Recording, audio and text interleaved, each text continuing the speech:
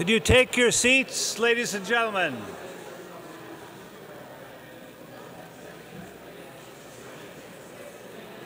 Spoke.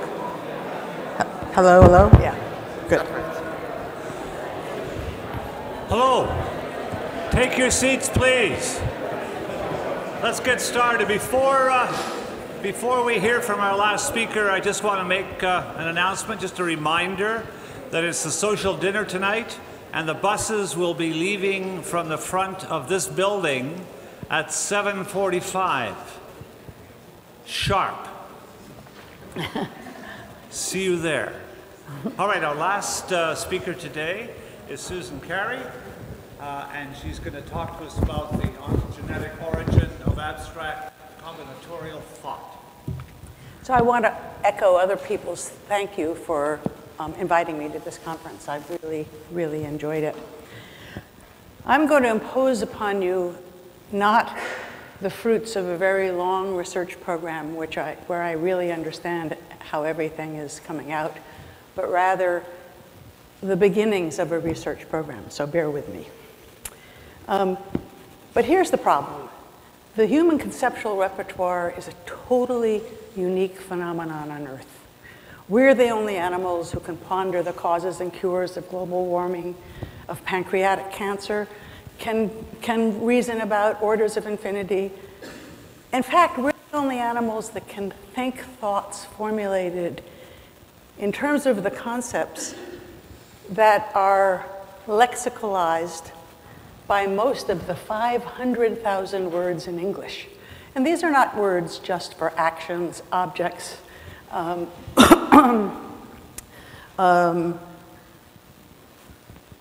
properties, right? I mean, this conceptual repertoire is astonishing in its variety. Babies can't think thoughts in terms of most of those concepts either. So how does this conceptual repertoire arise? That's a really unsolved problem in cognitive science and also in the history of analytic philosophy. It's seen to be a central one.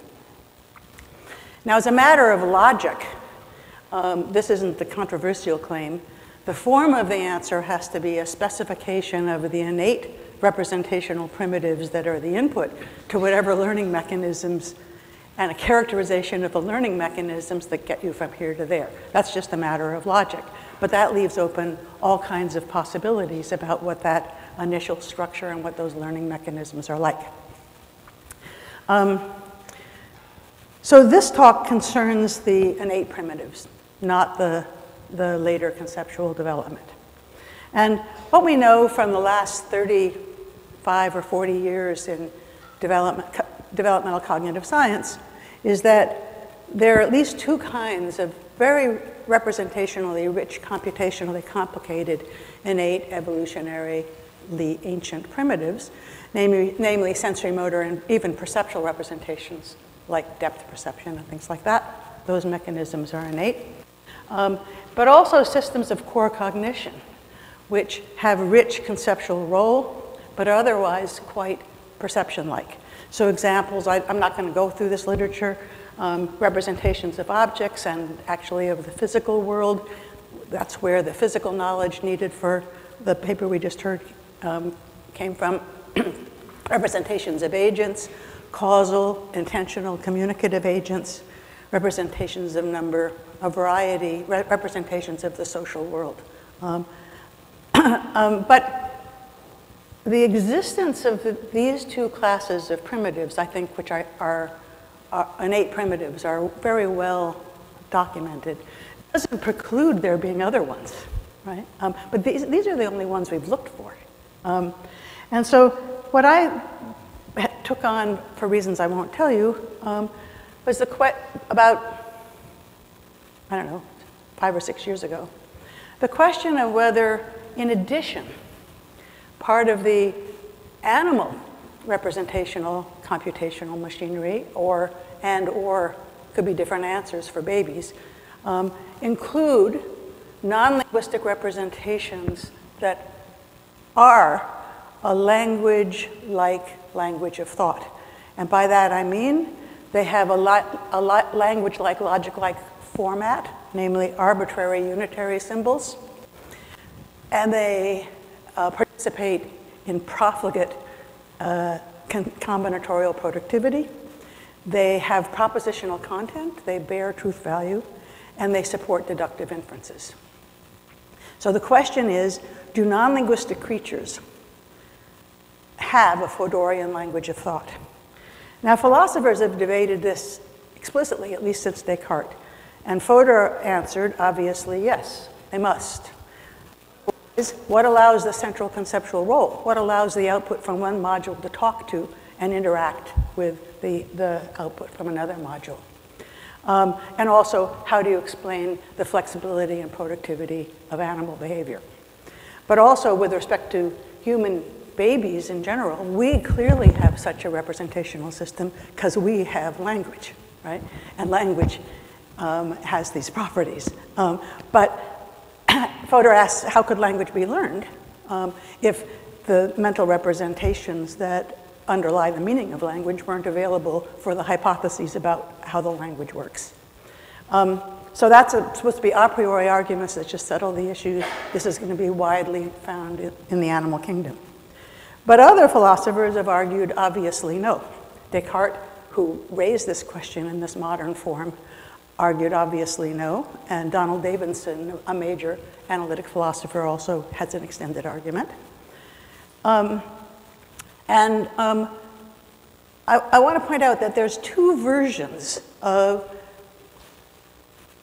an answer to Fodor's question of how it's possible to learn while still making it plausible that pre-linguistic babies don't have this yet. So one is that this kind of thought arises in hominid evolution with language, and in ontogenesis only upon learning a language. That is, the innate support of it is part of the language acquisition mechanism. There's going to be innate support for it for sure, and babies have to have the machinery available to eventually learn it. That's not at debate here. Another possibility is it's present in non-linguistic creatures, but it's implicit. It's carried by the computation that explicit symbols enter into, and when you learn language, you somehow learn a vocabulary of explicit symbols that do this work. So some more throat clearing. I'm adopting here a representational computational theory of mind. I think it's the dominant paradigm in cognitive science. And if you adopt that view, you are committed to the existence of mental symbols. This isn't a metaphor, this is dead literal. And you are committed to these theoretical entities because these are the inputs to further computations and the outputs of computations, which are the input to further computations. There's no computation without representation. And you are committed to their being an answer to what those symbols are like. What's their format? Are they iconic? Are they analog? Do they have some other format? How does that format support the inferential role? And what is the inferential role? And what gives those symbols the meaning they have, right? That is, their representations. What makes them the representations there are? There must be answers to that question, and we have to, in principle, be able to make progress on answering them. And in fact, we have many examples where we've done so. So again, if you don't know this work, this won't mean anything to you. But once you find some evidence for some representational content in the mind of an animal or a baby or a human adult, for that matter, you go to work to ask, what is that representational system like? So there's lots of evidence for numerical content. That's a very abstract property of the world. And it turns out there's at least two systems of representation that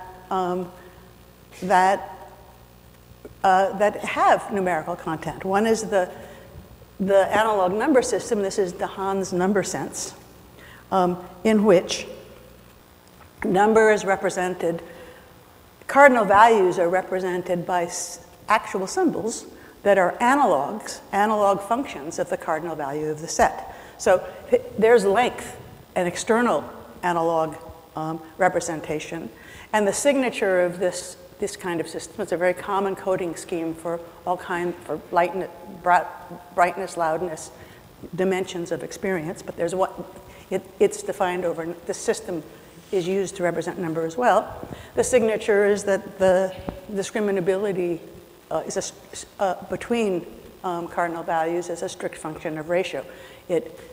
These representations respect Weber's law, scalar variability. But there's another one, which is a system of parallel individuation, where the signature limit is an absolute set size signature. It's totally insensitive to ratio. And this system works entirely differently. What you do is you send up, and this is a standard visual working memory models. We have these, babies have these, animals have these. There's one symbol for each. You set up a mental model of the set that you're representing, and there's one symbol for each individual in the set. And so the representation of the set, the individuals in that stand in one-to-one correspondence to the set that's represented. And furthermore, computations are defined over these models. You can represent two at once. You can compare them on the basis of one-to-one correspondence, and therefore compute numerical equivalence. So there's numerical content here. There's a numerical content in the procedures that set up the models in the first place that have to be sensitive to numerical identity. Is the object you're seeing now the same one or a different one that you already have in your model? Do you need to open a new object file? So there's no more numerical concept than numerical identity, but this is represented not with a symbol for numerical identity, but simply with computations that use it to set up the models such that the models stand in one-to-one correspondence, such that computations based on one-to-one correspondence actually something about numerical equivalence. So it's shot through with numerical content. There isn't a symbol for number any place in that, right? There's symbol for objects. That's what the explicit symbols are. So not only do we worry about the format of these symbols and what computations they support, but this also says that sometimes the content is determined implicitly by the computational role and is not explicitly represented. Okay, so with those distinctions in mind, how's logic represented in non-linguistic creatures? One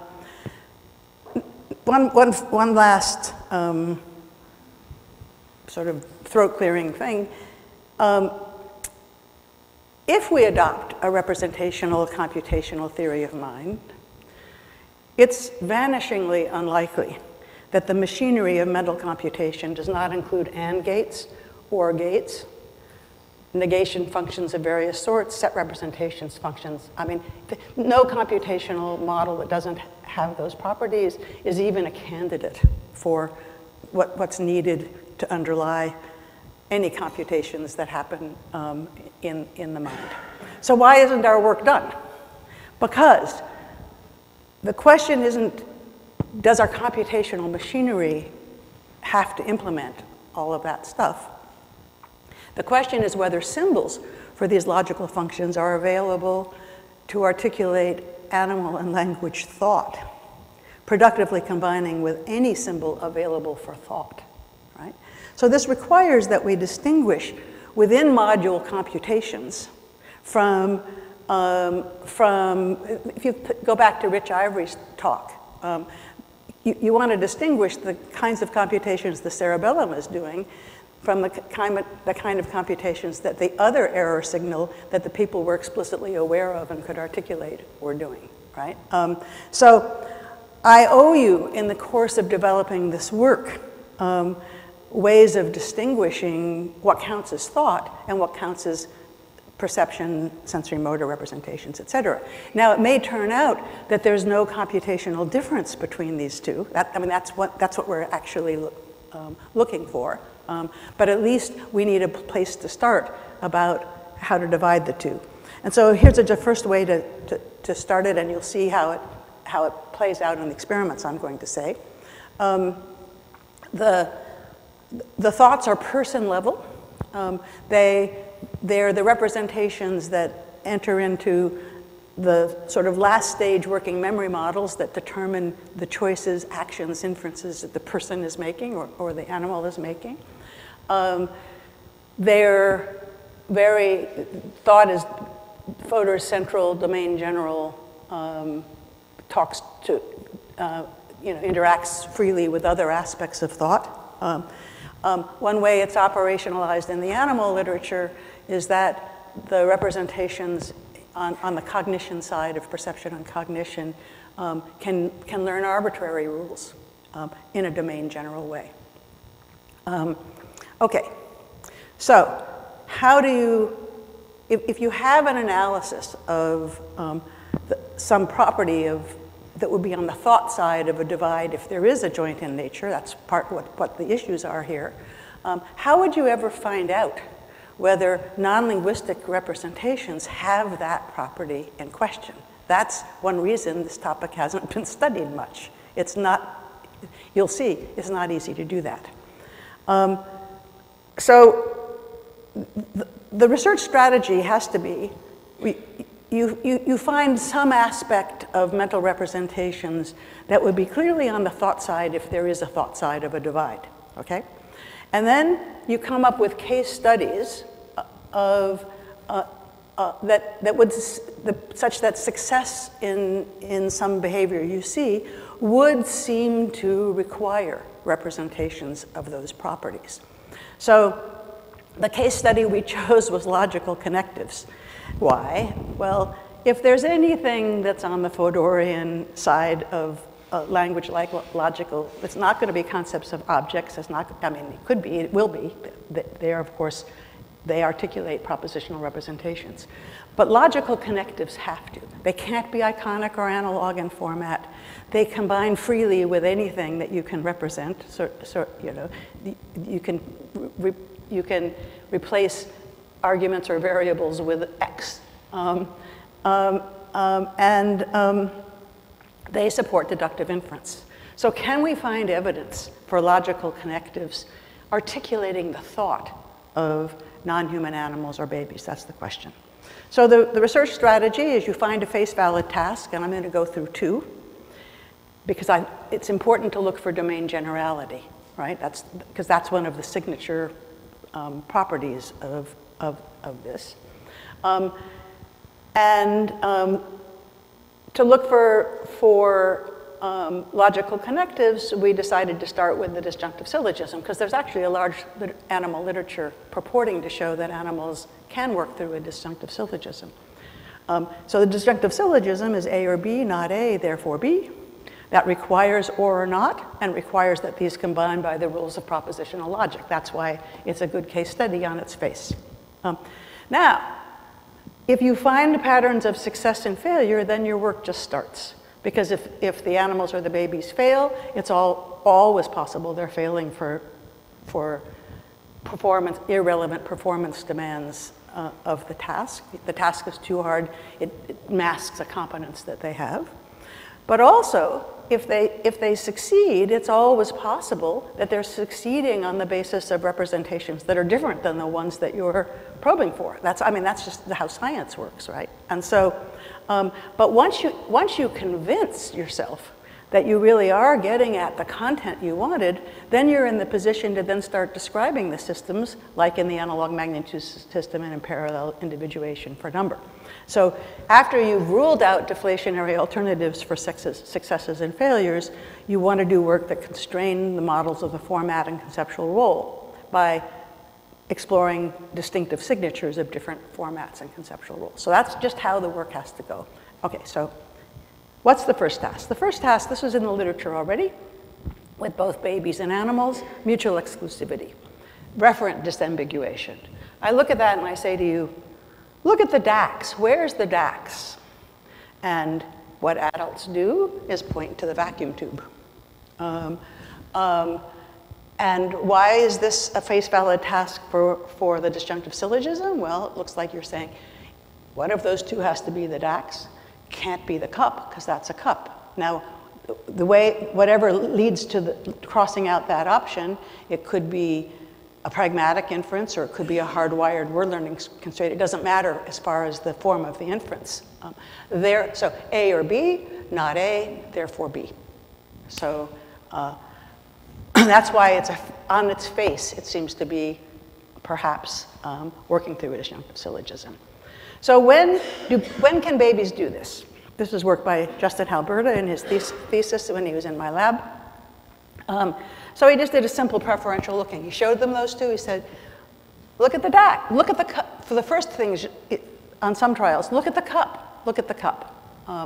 And when you say look at the cup, what you're plotting here is you have a baseline preference for the cup and the DACs when they're just looking at it. And then upon hearing look at the cup, do they increase their looking towards the cup? So this is the proportion of looking to the cup normalized by the baseline preference of looking. And you see from 14 months to 18 months, they increase their looking at the cup when you say look at the cup. The question is, what do they say when you say, where's the DACs? Look at the DACs. And what you find is that 17 and 18-month-olds are like adults. They look at the DACs. But 14 and 15-month-olds increase their looking at the cup. So they fail. And 15, 16-month-olds are a chance. Okay. So this is showing an early success. In fact, this is the earliest success with this kind of paradigm. This has been replicated many times since then, is about 17 or 18 months. So this raises the possibility that there's some developmental change that makes working through a disjunctive syllogism become available around 17 or 18 months. But there's leaner interpretations of success here, okay? This could be domain-specific within word learning, right? That's why we want to look at tasks across different domains. But it's also that the strategy here might be something like map novel word to novel object. There's never any they're never considering it might be A or B. They're never crossing out an option. They're just looking for a novel object to map to that novel word, right? That's an alternative to the disjunctive syllogism, and many people think that that's what's happening at these ages. So there's signatures that you can distinguish between working through a disjunctive syllogism or mapping novel to novel. And one of them is just looking at the pattern of eye movements. When you hear, look at the DACs. If you happen to be looking at the DACs when you hear, look at the DACs, and you're just mapping novel to novel, you should be done. You should just stay looking at the DACs. But if you're actually working through a disjunctive syllogism, your eyes might reflect the fact that your attention has gone back to the cup to reject the cup before you go back to the object. That latter pattern is what is seen between roughly late 2-year-olds through adults. You see exactly that pattern of double check in the eye movements when you're deciding what the DACs is. 17-month-olds just stay on the DACs. They don't show that pattern of double ticks. Now, this experiment wasn't designed to test for that, and if you really wanted to advance this, you would want to do that work systematically to really try to test for it. But there's another signature, which is the one that's going to be more important in this work. You want to see some evidence that they've actually made the inference. They finished the inference here. And the way to do that is to test whether they learned the words, right? And so border collies and infants do what I've just told you already. But the question is, then suppose you've taught them that the vacuum tube is a DAX and I don't know, an apple core is a blicket. You then show them the DAX and the blicket and you say, which was the blicket? Okay. So did they actually learn the words? Did they follow through and map this new word to the thing that they increased their attention to? And you have to, of course, control for the fact that they had to learn 2 words and remember that, but there's no problem for children doing that if you just tell them the words and it's not the result of an inference. So they can do that perfectly well? The answer is they don't learn the words until they're 3, and border collies don't learn the words. So there's no evidence that they're actually worked through the whole inference here, okay? Okay, so that's the state of affairs with the disjunctive syllogism so far. So what we wanted to do is say, okay, this could all be something internal to the module of word learning. Can we look at other tasks with this structure, with the same structure? And so we did one that's from the animal literature. It's the Joseph Call search task. He did it originally with 4 species of primates. And I love the animal cognition literature because when something interesting happens, then in the next 5 years, 40 more species are tested on exactly the same thing.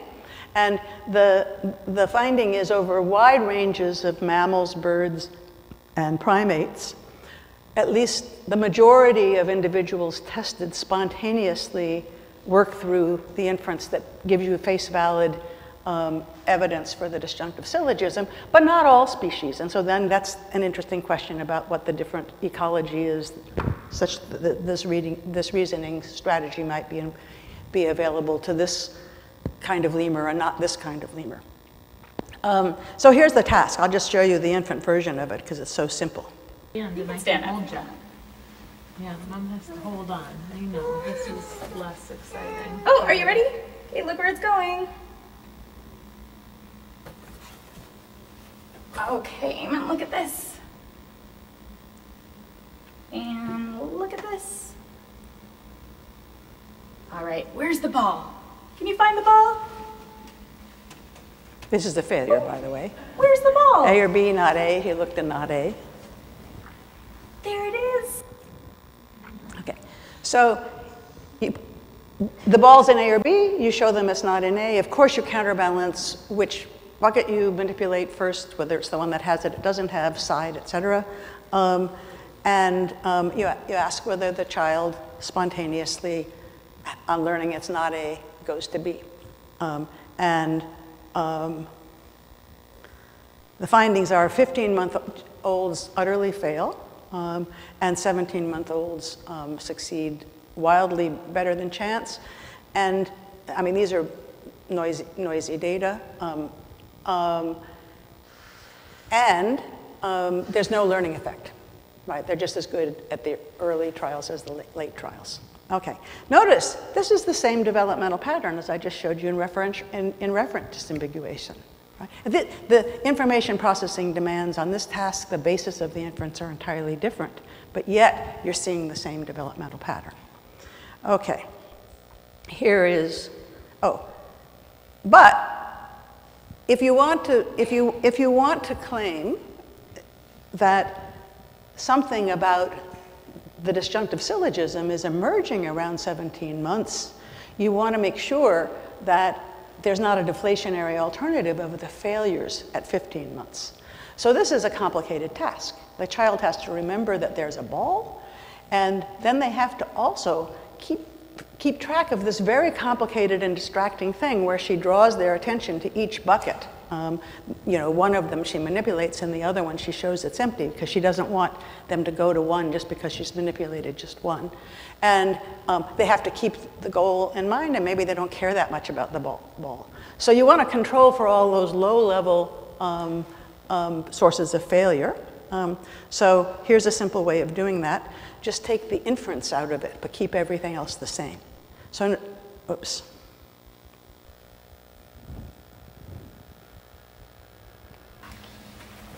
So notice that she divides her hand at the top, okay, you so ready? they can see where the thing is going.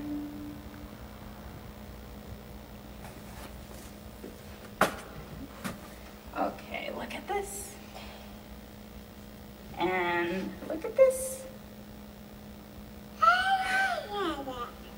Where's the dog? Can you find the dog? Mm-hmm. You found it again.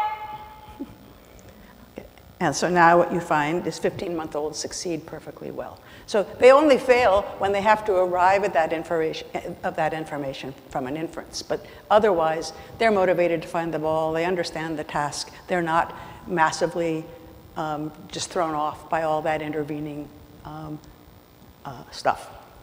Okay, here's the third face valid task.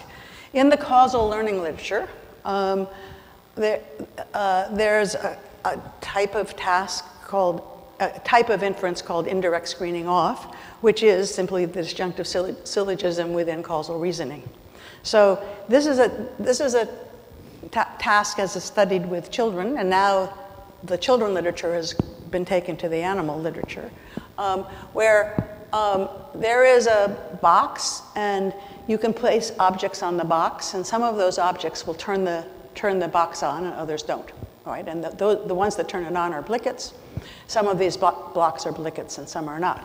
And so in a no inference trial, first you just show the child, this one does, this one doesn't. You get the child to make turn the box, make the box go, and this is, the kids love doing this. And then you have a no inference trials with two objects. So you show them the green one does, the red one doesn't, and then you say, can you make it go? And the question is, can they remember which one did and didn't, and inhibit the choice to put on the last thing they saw on it. So those are the baseline control trials to show that they understand the task and are motivated to do it. Then the exclusion trials, you show them ambiguous information. So the yellow one and the purple one together make it go. Show them that a couple times. Then you show them one of them doesn't and give them the choice. So A or B, not A, therefore B. Okay? And we did this with 15 and 17-month-olds, chosen because of the last two experiments. Both groups are above, this is very hard. This is the youngest success with blicket detector task in kids that I know of. So this is really hard, but both the 15 and 17-month-olds are above chance on the no inference trials, and now we have the familiar chance at the ones that supposed to do the disjunctive syllogism at 15 months, and better than chance, the same as in the no inference trials at 17 months. Okay, so there's a domain general change here, unless this is a massive coincidence, which it could be, of course, over referent disambiguation, search task, and causal inference. And so what's entirely open, although I'm going to try to show you some progress on deciding between this, is, first of all, if this isn't a coincidence, and if the domain general change has something to do with the disjunctive syllogism, how is negation, or for that matter, implemented in successful performance on these tasks from 17 months on? Because that's the candidate location of where the developmental change would be. Are the changes observed changes in the relevant reasoning abilities involving negation, computations involving negation? Or is the change a change in information processing capacity, allowing the demonstration of representational computational capacities in these tasks? That's still a deflationary account on these failures with respect to, still an interesting account. It would be something about executive function or something like that. But it wouldn't make these tasks be the tasks that you would want to ask my question. So how is negation implemented in successful performance in 17-month-olds? There may be a domain general symbol for negation in the language of thought, not. And conceptual combination, not X, not in the bucket, not the blicket, not the cup. And that may be coming available. But there's quite a different way of doing it, where the negation is implemented in a procedure, not in a symbol. So there might be a domain general option elimination procedure, which works something like this. Represent the alternatives in working memory, eliminate on the basis of domain-specific concepts, like empty or inert. Keep track of which ones have been eliminated, because that's absolutely necessary for it to implement this function of negation. But there's no symbol for negation involved in here. Okay. There's a lot of evidence that not X, there's a little bit of evidence, a tiny bit of evidence, that not X is not available to articulate thought in babies under 15 months. Because I'm going to tell you about 3 series of studies where people have tried to teach babies to learn arbitrary rules of the form not X predicts Y. One of them is in the context of representations of abstract relations. And so just the finding, but I'd show how it implements that, but then I'll show you how this works, is that 7 to 12-month-olds learn the rule same predicts the puppet appears on the left. In the face of failing to learn the rule, not same predicts puppets appears on the right.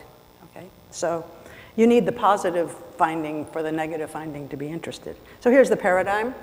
The baby's looking at 2 windows there, and then either in that central place, 2 objects appear, 2 icons appear successively, and they're either identical, a blue circle followed by a blue circle, or a triangle by a triangle, or they're different. If they're same, the thing appears on the left. If they're different, the thing appears on the right. Can they learn these rules? And the answer is, after about 24 trials of watching that, they start anticipating before the thing happens. So that shows they've learned the rules. So then you have a series of test trials where nothing appears, so you get more anticipatory behavior. And what you find, this is the proportion of correct anticipations, and this can be done with first fixations or total fixation time, same patterns of results. The percent or number correct minus incorrect over the total amount of anticipations. You see very, very robust success for the same rule, and they're at chance at the different rule. Now this is actually quite striking because it's not like they're discriminating not same or different from same. They just didn't learn a rule, always look left or wherever same predicted.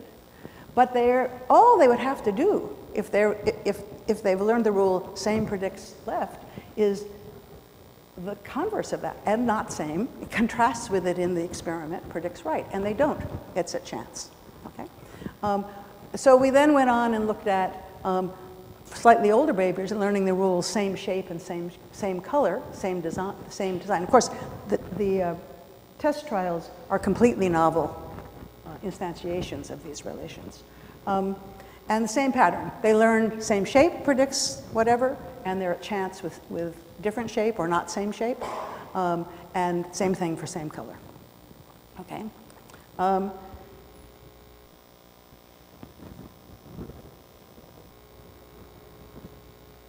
Benitez, Varela, and Mailer used the same paradigm. Now forget the, don't pay attention, it's nothing to do with same different anymore.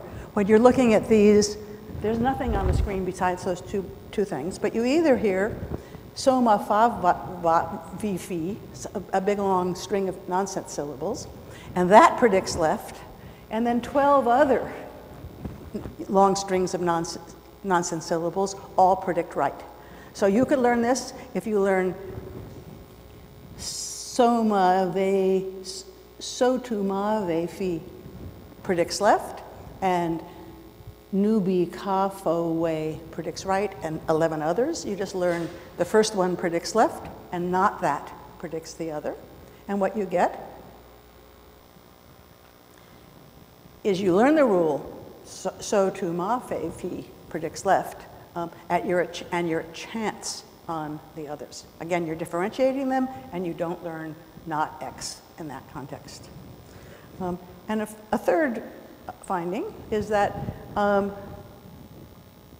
Feynman and Fiery Cushman and I, I didn't put the date on, tested whether children could learn the rule with the content the agent reaches for the ball when provided a choice between a ball and a bunch of other things, and not learn the rule agent reaches for anything that's not the ball. Okay? So again, you can see this, we're looking at the same thing. So here they don't have to learn 2 rules, it's just 1 rule. This is between conditions. So what you do is, in the case where, where it's the affirmative condition, the agent is reaching for the ball. The agent reaches for the ball, then you take the ball, take it off this way, replace. You've got another object there. You move the whole thing this way. Now it's the ball and something else, and you replace that object there. So you can shuttle it back and forth. That's how you do this. But what the child sees, reaching for the ball, no matter what, ball over A, B, C, D, E, F, G, till the baby gets bored. Then you give them a new pair, and the question is, do they continue to expect that the baby will, the agent will reach for the ball and not the not ball? That's got to work for the other one to be interesting. And the other condition, the negation condition, is the baby reaches for anything but the ball, not the ball, doesn't want the ball. Negation in there. So they reach for A instead of the ball, B instead of the ball, C instead of the ball. And after they've got bored with that, do they expect that when you see a new pair that they will reach for the non-ball?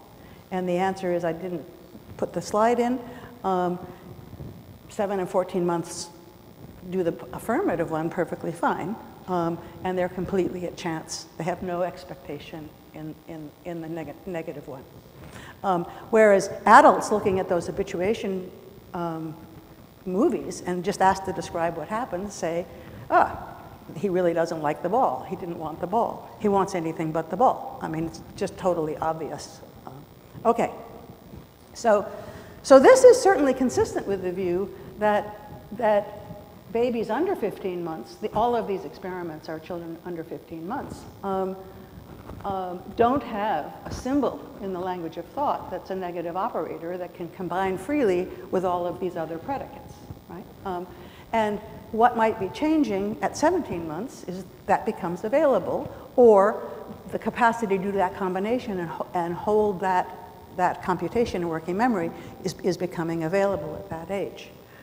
However, there's reasons to doubt that even that's what 17 months old are doing. Mel, how much time do I still have? Okay, so I'm not going to tell you this, but so I misjudged this. Basically, the next strategy that we had was to ask, when do English learners analyze no and not as truth functional operators? That is, when do they learn the meanings of the words? No comes into their vocabulary when they're 12. Anybody who has a baby knows that no comes into the vocabulary very early. But it's used for denial, right? It's not used, I mean, it's used for refusal. Do you want a bath? No. Do you want peas? No. But you don't see in production babies producing negation to invert the truth value of a proposition until about 27 months of age. But that's production. So we looked at comprehension, and that's true of comprehension as well. They don't comprehend either no or not as truth functional connectives in language until after about almost a year and a half of having at least the word for no in their vocabulary. And that's what you would expect if there isn't a symbol around in the language of thought available to map that onto, okay? So I think, so these are the experiments that show that. They're very similar, they use the same. So I doubt that the top one is where the developmental change is. I think that what's probably underlying success here is an optional elimination procedure, which may actually implement one function of negation. But there's reasons to doubt even that. There's a leaner interpretation. So on this optional elimination procedure, you have to set up the options. If it's a disjunctive syllogism, you have to represent the logical relation between the options such that when you eliminate one option, you have a deductive certainty that it's B. If you've adopted those premises and you've worked through that syllogism, then it's got to be B. But there's other possibilities. You could be representing the alternatives, especially because they're given visually. But you just think, okay, there's some, it could be here, it could be there, maybe A, maybe B, maybe even 50-50 probability. When you eliminate the option, you don't update the probability at all. It's still just maybe there, but that's where you would look then because it's maybe there, right? That's not the disjunctive syllogism. And also even a leaner interpretation is you're not representing the possibilities at all, you're just avoiding an empty container or an inert block in the context of the search task or the, okay. So how could you test that the minimal requirement for deductive certainty that they're updating the probability upon learning not A? Well, make there be two disjuncts, okay? So you hide one in these buckets, one sticker in these cups, one sticker in those cups, and then when you reveal it, you have, there's 50-50 probability in the green and the orange ones, is 50-50 in blue and yellow. Now when you show them one is empty, if you've worked through the disjunctive syllogism, this is the pattern that you should expect.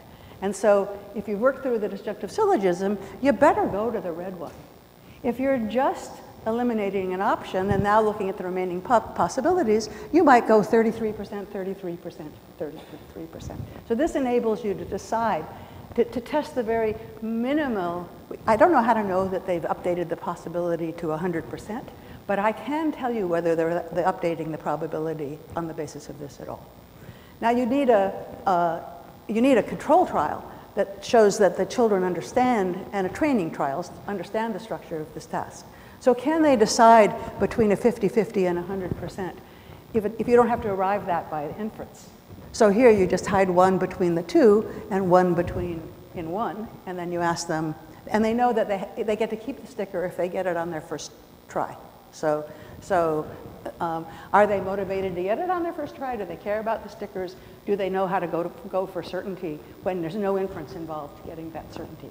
And the answer is, yeah, this is hard for, this is 2 to 5-year-olds. This is hard for them. But they're all better than chance on the control trials. Now, what about these crucial test trials? Okay. The 3-year-olds, 4-year-olds, and 5-year-olds, their performance is indistinguishable from the control trials. So this is a hard task, but there's no cost to getting to the certainty from the inference from 3, 4, and 5-year-olds. The 2-year-olds choose 33%, 33%, 33%, okay? And then I don't have time to show you. We did the same thing in the Blicket detector task. So now we have 2 sets of ambiguous trials. So we have, this is demonstrating this experiment. This is the slide I just showed you. We show them that one between the yellow one and the purple one is a Blicket, and then we have another pair, say a pink one and a gray one, and one of those is a Blicket. Then we show them one of those is not, and so now we're in the same situation of 100, 0, 50, 50. When they are asked to make it go, do they pick the sure bet? Okay, the warm-up trials just teach them to put Blickets on the you demonstrate the Blicket makes it go, you ask them to do it, they all do it. The baseline trials are the no inference trials from before. And now here are the test trials with 2 pairs. The 2.5-year-olds, 33%, 33%, 33%, 3 and 4-year-olds better than chance. Okay. So this is the same developmental pattern on 3 face-valid tasks of the disjunctive syllogism. Failure altogether between 15 months, success at 17 months, but failure to show a probe signature of deductive reasoning, right? The signatures of deductive reasoning by age 3 across all 3 of those tasks. Okay, this could still be massive coincidence, but I'm beginning to think it's not. So what's changing between 17 months and 3-year-olds on the bucket choice and Blicket task? They have linguistic not by 26 to 28 months, but they still fail to show, in the truth functional sense, but they still fail to show the signatures of disjunctive syllogism. So I don't think they're setting up the A or B premise. Why? Well, maybe you need linguistic or to do it. Childe's analyses of production shows that children produce and by 2 by roughly 24 months. But ore is not seen in production till 3. Conclusions. There's no evidence for a prelinguistic disjunctive syllogism. The animal literature which is taken to show evidence that animals have propositional logic is this disjunctive syllogism task, but it's just the two bucket version that 17-month-olds are succeeding. And as I say, I think that even that, the logical content, if it's the optional elimination procedure, is implicit in the same sense, parallel individuation and number. And it may not even be that, because there's no evidence that they're actually updating the probability in B upon learning not A. And these controls haven't been done in the animals, but I'd be really surprised if the animals are better than the babies.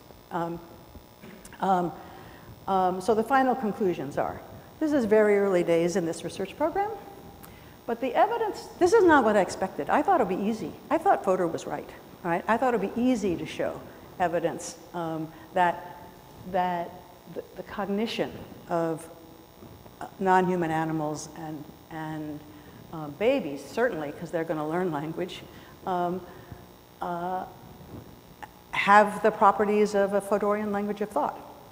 But this evidence is consistent with the absence of prelinguistic symbols of logical connectives, one important component, but not the only one, of a Fodorian language of thought in infancy, not fully explored in animals. These data are consistent with the possibility that propositional representations with language-like format, such as logical connectives, arise in ontogenesis only upon mastering their natural language expressions. This could change tomorrow if I get a different task that's a face-valid task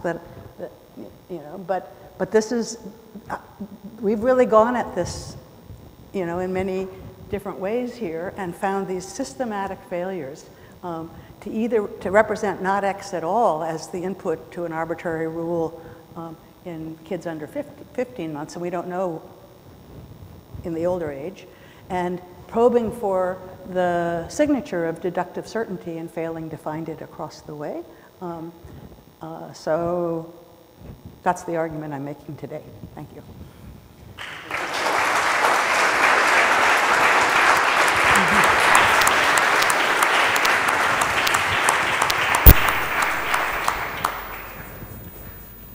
We certainly have time for questions.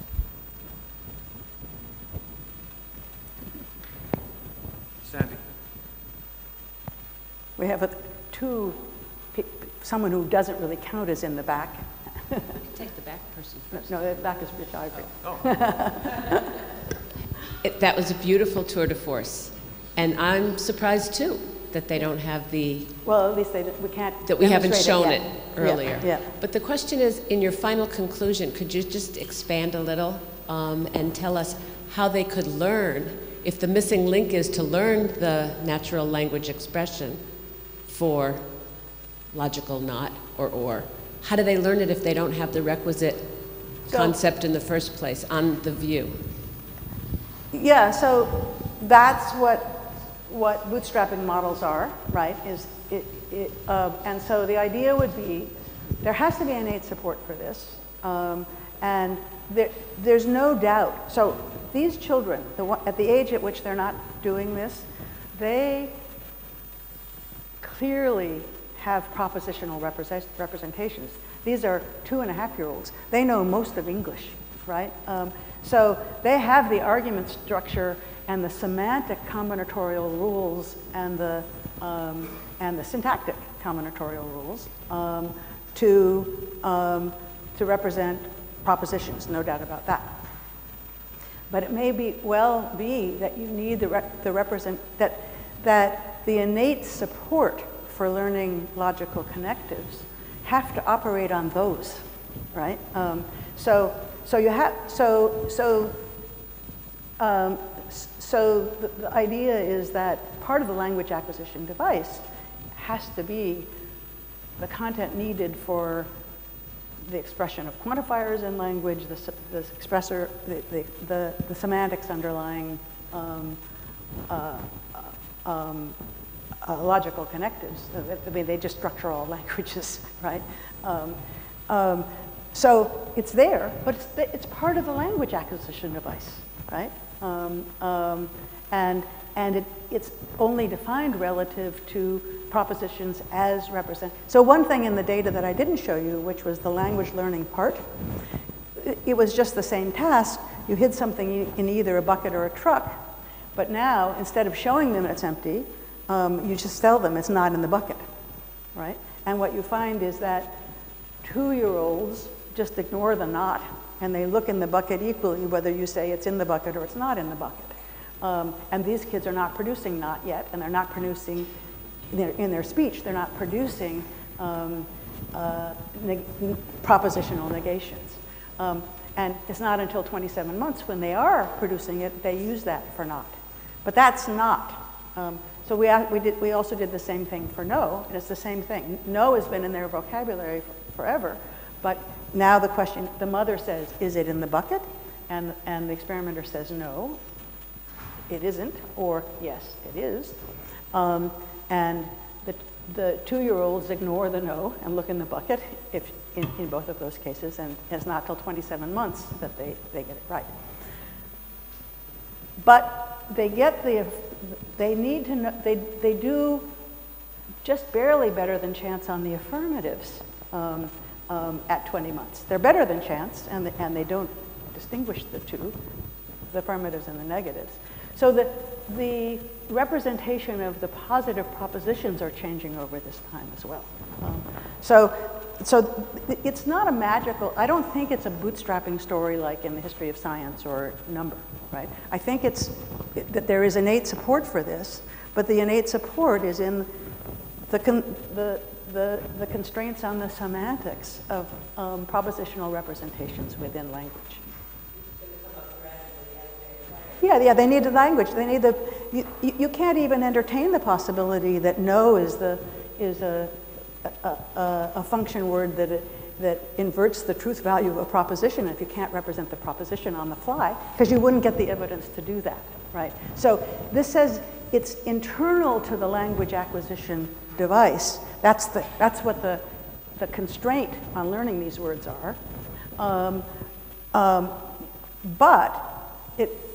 But what's left open by these data is that until that happens, you don't have a symbol for those functions in the language of thought, right?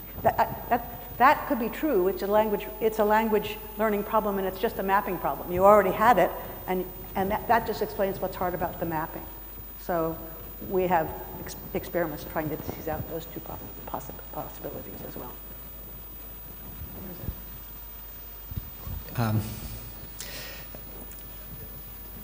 You say that it's something that develops as within language, but you have no evidence for that. That you believe, right? So the evidence is only that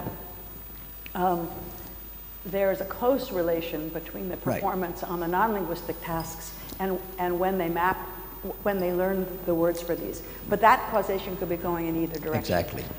But we have a research program in collaboration with Agnes Kovacs and a graduate student of hers named Esther Szabo, and Roman Feynman, who's the person who's all over this work, looking at cross-linguistic comparisons between Hungarian and English. And there's a variety of reasons that are too complicated to mention that Hungarian might be expected to have an easier language learning problem for kids.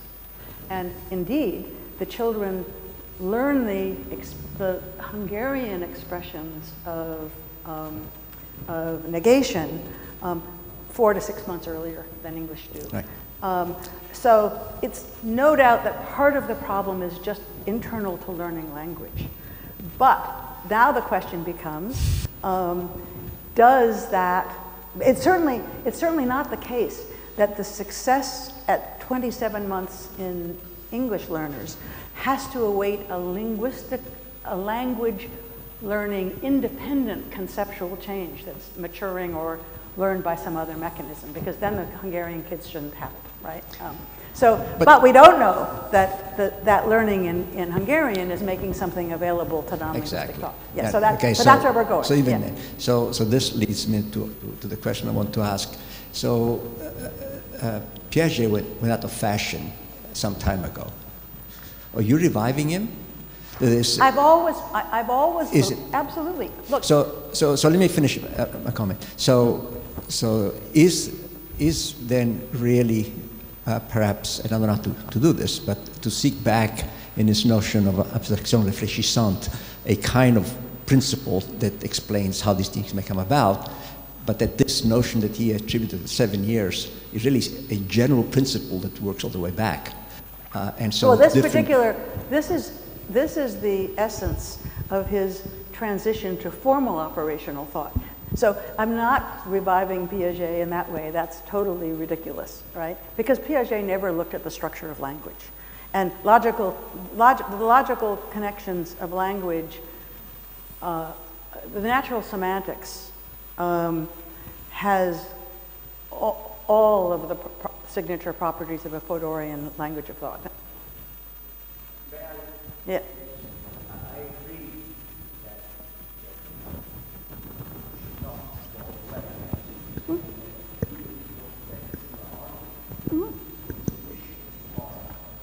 Yes. So people see me as a radical nativist, and that's because I am, in the sense that I think there's massive innate representational machinery available. You'd never learn anything if it wasn't, and it's an empirical question how rich its content is and what computational properties are. I think that those questions can be asked and answered, but I'm also a discontinuity theorist. I was always a Piagetian in that sense, but all of the work before has been within specific domains. So conceptual changes within intuitive theories in which actually new primitives are coined, right? So I have always been interested in discontinuities in development. And this is not an area where I thought, and I still don't know that I should think, right? This is not an area where I thought this would play out this way. But we have a second case study on abstract relations, which is what the same different part was actually part of. It's coming out exactly the same way. So I'll be forced. I don't think there's anything logically incoherent about it. So there are learning mechanisms that can actually affect these changes, and these are the bootstrapping processes. I don't think this is that kind of bootstrapping, but it still could be a representational change where you have to gain access to these explicit representations within language first before you can use them in thought more generally. That's, I think, not an incoherent position, and it might be true. And then that would be a real discontinuity, because whatever logical content is available to the representational and computational system in non-human animals and in pre-verbal infants, it would either be implicit, or explicitly represented, like in the analog magnitude system, but in a way very different from the way it is in language, such that it wouldn't even combine with a negative operator, even if you had one, right? And so we can go to work and explore between those two possibilities. So I'm just open to that possibility. I don't think, I made the argument today that we should take those possibilities seriously. I don't seriously think by any means that I've shown, and this is, as I said, really early days of how you start on such a research program. There's a question down there.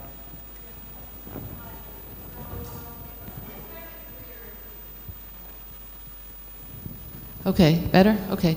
It wasn't entirely clear to me if it's a difficulty with negation or a difficulty in updating the probabilities of something based on what you learn about something else. So I think you'd have to do some sort of and. What if you show this happens to object A means that that happens to object B? Well, do you try that? The reason we haven't done and is that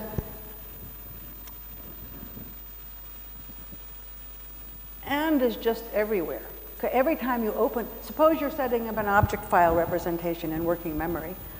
So I show you this cup and I put it behind the screen.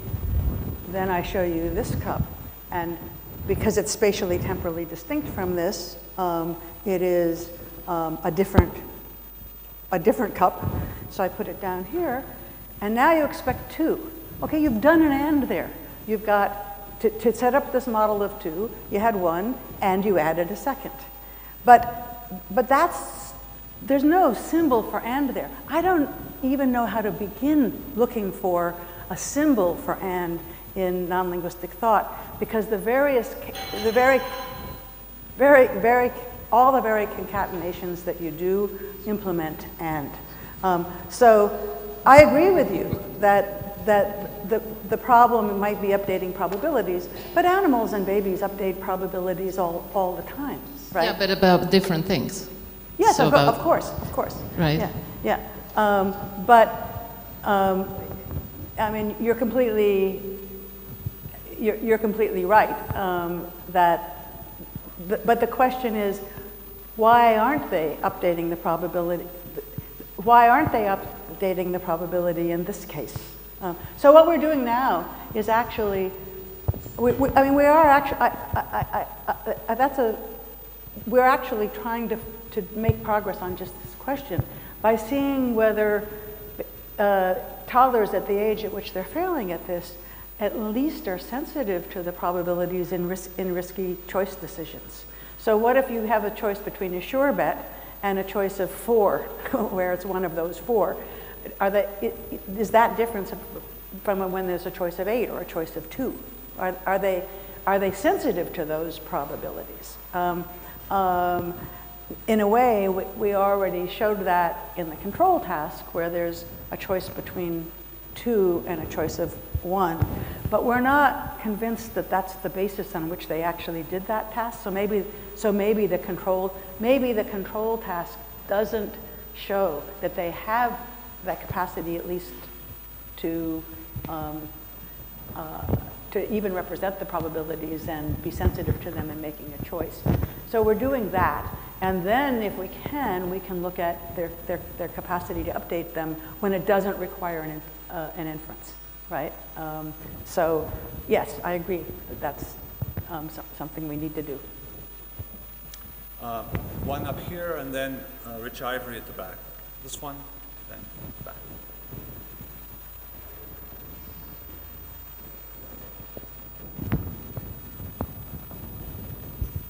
Hi, hello. So I would like if you want to tell us more about the first part of the story that you told us today, the part of the transition between the age of 15 and 17. Mm-hmm. And what are your view about that? Because you have this consistent pattern of results in a series of tasks in which I think that there is evidence that non-human animal species succeed in this type of task with the bucket task, this causal learning by exclusion inferences, as well in some kind of form of novelty to novelty mapping.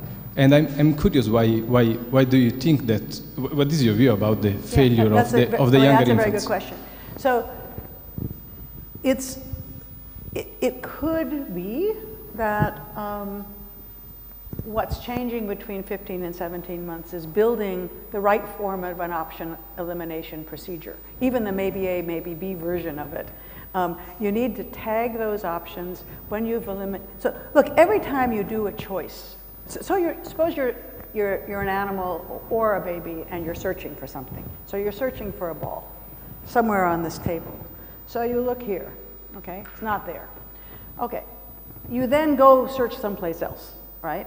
But if you haven't explicitly set up a space of alternatives, and tag this one as eliminated, then this procedure, you could randomly search back to that, right? And so the question is, when do they actually set up a delimited set of options and keep track of the ones they've crossed out? And maybe that procedure is still getting compiled or something at this age and becomes available in this domain general way, because that's what all of these tasks were at that age. But the other possibility is, no. That's not a problem. I mean, the problem is executive function, working memory is changing incredibly over these ages. And so maybe what's changing here are the working memory capacities that allow you to actually implement these procedures and these tasks. And we chose tasks that really made on their surface really different working memory demands. But they all require a kind of inhibition as well, because you have to inhibit attention to the one that I just showed you. It's not X. And we've ruled out that that's the source of the problem. So that was something we actually designed experiments to our control experiments and the way we counterbalance things show that that's not the problem. But updating working memory could be what's developing here, and then it would be continuous with the animals that option elimination procedure is available in a domain general way in infancy, and it does implement a genuine form of function of negation, but it doesn't allow you to think thoughts like, if not A, then B, or even not A predicts left, or not A predicts. So it's not the form of negation that we need for a Fodorian language of thought, even though it is a genuine form of, just like parallel individuation has genuine numerical content. So I think that might be the right story, and it makes sense of the fact that these are adult animals. So I think that might be right for the developmental case. But here's a little hint. We can't take this result home to the bank yet, but the Hungarian children who learn the linguistic expression of negation 4 to 6 months earlier than English children succeed on the non-linguistic 2-bucket task at 15 months. So this suggests that actually that there might be some change internal to representation of negation involved. I mean, we have that result there. They're statistically better than chance, but they aren't statistically different from the English kids in the one experiment we've done yet. So I don't know that that's true, but you could see what we're going after there. To say that might not only be a development of executive function. Rich, there are few of us left. So. What? There are very few of us left.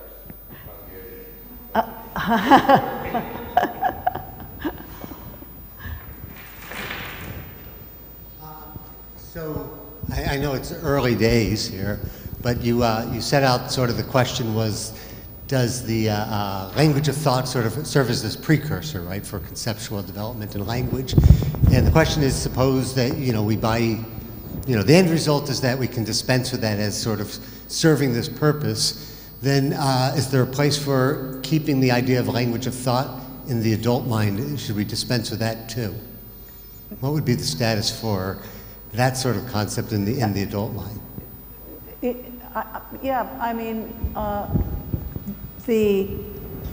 The reason for that is the non-linguistic representations that you need to support the meanings, the combinatorial properties of English, right? I mean, we think often in English. So the language of thought may be English. That's why it has the properties of a natural language. That's the but question, it's still right? a language of thought, right? Well, no, because then it's not, right, the whole language of thought notion is that it's obeying the properties of a language, but not really the language, right? It's No, not. I agree. I completely agree. An extreme version of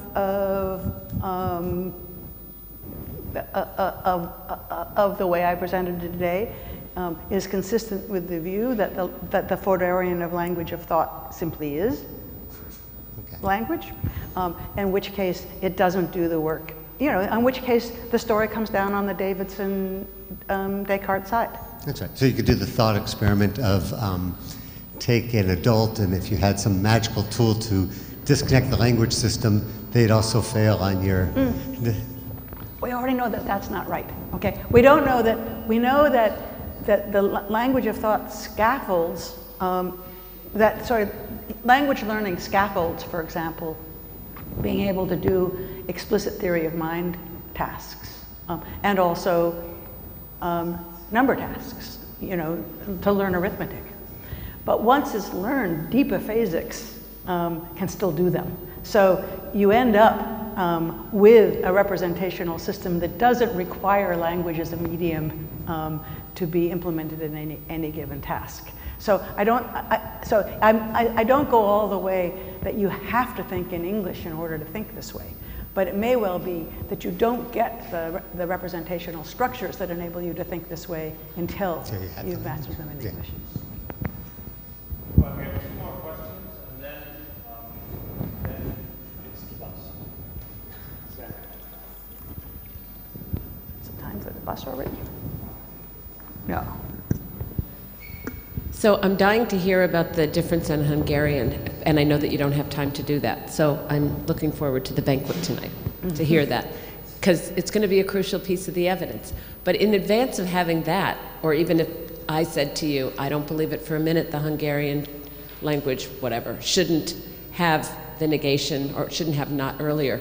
That raises the question, couldn't you do some individual analyses? Yes. So you should be able to make individual different... So that's the other next line of experiments to do. This work calls out for individual difference studies. So you can look or you at, hold constant other or capacities. also priming studies. If there's really something in common across these things, you know, if you've got kids doing negation in the bucket task, does it help them on the blicket task, right? Or at least there's a lot of variance in those 17-month-olds. They're just slightly better in the chance. Lots of them are like 15-month-olds. A lot of them are like 19-month-olds who are much closer to ceiling. So are the ones that are bad at the blicket detector task also bad at either one? So that at least would give you stronger evidence for domain generality. But you could also then do individual differences tasks looking at measures of updating working memory, for example. The reasons we haven't done that is these studies require 24 babies, 24 toddlers at each age. It's still big studies as developmental studies go. Those individual difference studies, to be good, require 100. And so it's a big investment, and you wouldn't want to make that investment until you at least had this body of work. And so we might, if I can get a graduate student or a postdoc who want to do that. Or bring these babies back knowing what they did, knowing what the babies did at 17 months. Bring them back N months later and have them do another task and see if there's some elevation. No, it's just too close to chance. Yeah, never mind. But I like the idea of going individuals. Yeah. Well, I think studies in Hungarian at the last question. Thank you. I don't know, should be proud of this or maybe that's why Hungarian is supposed to be so hard to learn for other people. Anyway, these are exploratory questions instead of, we'll have time to about specific points, but you mentioned, but you did not elaborate the connection between this, acquiring the knot and connectives and truth functional understanding, understanding truth and truth functions, counterfactual reasoning, and maybe also propositions. So it's not immediately obvious why for propositional representations, which you need in order to combine them, okay. But why would you need for subject-argument structure or several argument relational structures, like I give this to him, why would you need negation? You don't need negation, but you need negation. Negation is a function which, if it's true that I like cookies, then it's false that I don't like cookies, right? And so the point is, so there's two analyses. So to address the question that this, you're coming back to the question I asked you at the end of your talk, to address the question of when in development or when in evolution there are true propositional representations in non-linguistic thought, you need an analysis of what counts as a true propositional relation. And there's two analyses in the philosophical literature. One is sentence internal. You have to be able to build trees and assign negation at various parts of the tree, so that one function of negation is like not green. That's not anything that's not green. Okay, that tells you, you know how to you can make a verification procedure for that. And what it does is pick out the complement of the set of things that are green. And that is taken by some philosophers as a hallmark of propositional representations, is that you can do those kinds of operations. Negation isn't a privileged one, internal to the sentence, and there's very regular functions. So the hallmark of propositional representations is the nature of the relations internal to a proposition. Another is, no, the hallmark of propositional, of logical connected propositional representations are just what you need for the truth tables of propositional calculus. And if that's so, negation is absolutely necessary, because that's the whole content of it, right? It's the whole content is the logic of the propositional calculus, which is what you can do over if, then, and, or, and not, period. That's just what propositional representations are, in which case you need them to have propositional representations.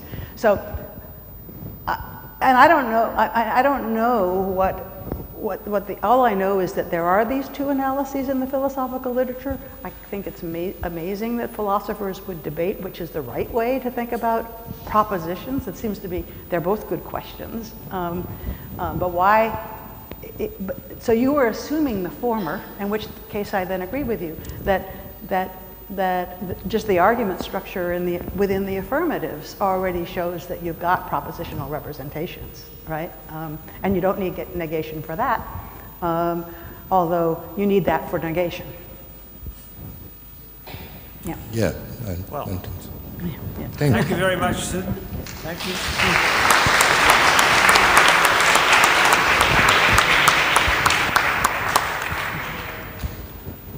7:45 out front. Okay. Yeah, so here we go. Where is it?